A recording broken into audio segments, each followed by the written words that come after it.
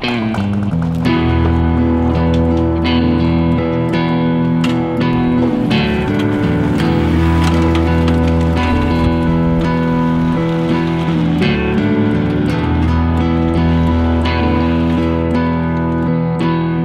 guys, so I stopped here yesterday on the bike trailer and I was having some second thoughts. I like the length, I like the width, I like the overall design, but what I don't like about this is the actual height of the box here.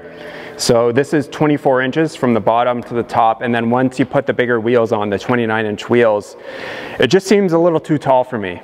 And I think it's aesthetically, if I chopped off about 8 inches off the top and then re-welded it, I think it would look a lot better.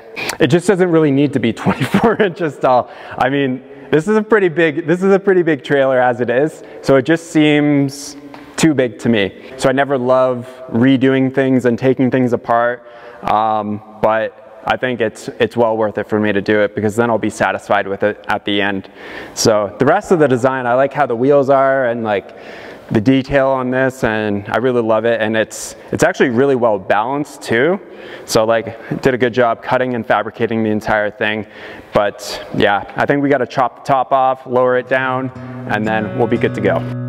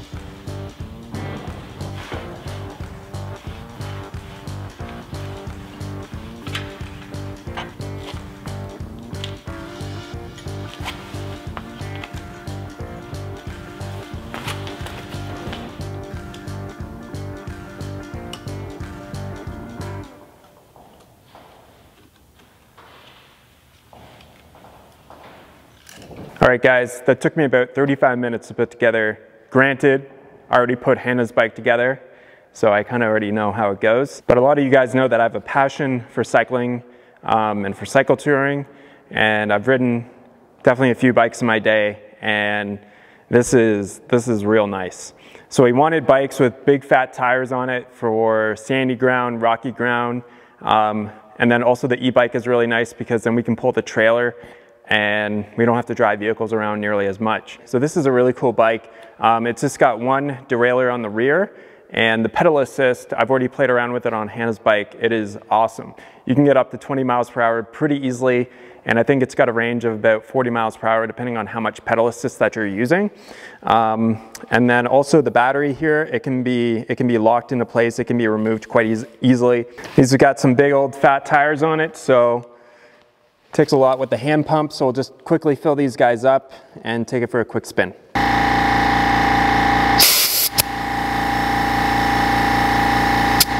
Generally, I wouldn't fill up bike tires with a compressor, but it's a lot of pumping. So in your left thumb here, this adjusts your, the top and bottom adjusts your pedal assist there, goes up to 5. When you're on 5, it's really zooming. And then you can turn the lights on from here. And then you can change, I think, the information and stuff that's on the screen here as well. And then you've got your rear derailleur on your right, and then your 2 brakes, and you are good to go.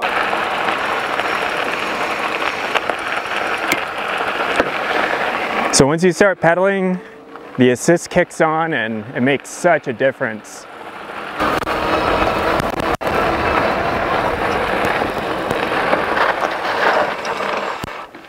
Brakes work.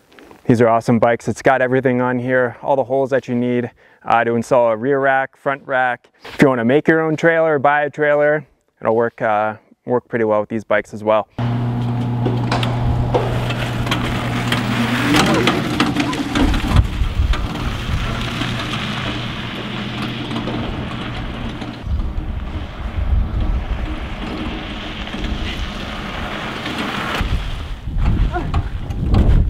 How was that? It's great. It's great. I love it. It's freezing. Best bike ever. It is the best. Got this cool cart. Get all my 800 pounds of groceries in here. It's kind of big, but it makes such a difference with the pedal assist on the bike there to be able to pull this. It's definitely a heavier trailer because it's all steel. It doesn't feel heavy when you pull it at all. No, it's got good rolling resistance. All right, guys, awesome. Built my wife a beach cart. She's excited. I'm ready to go to the beach. Where it's a little bit warmer.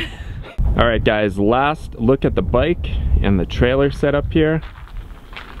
So one thing I didn't really show, but if you have something in here that is longer than the trailer, I put little tabs at the bottom here and one at the top, so that you can bungee whatever you need to, and I've got them on both sides.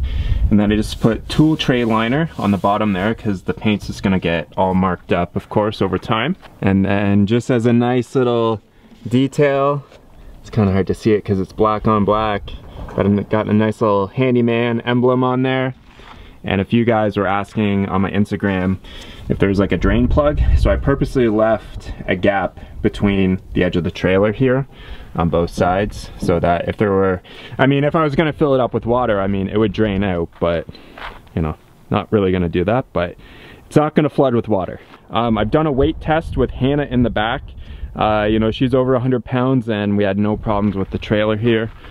And so you can just kind of see that ball and socket connection right there, and just got the bracket there under the rear axle. But if you want to check out these Aventon bikes, I've got a link in the description box and in the comment section if you want to check them out and also support the channel here. And these are great bikes. Got the little front rack there, and I've got a little cooler on mine, so if you want some beverages, you can bring that along with you. We've got some small pannier bags on Hannah's there. And sweet. Awesome, guys. Thanks so much for watching. We will catch you on the next video. Talk to you soon. Peace.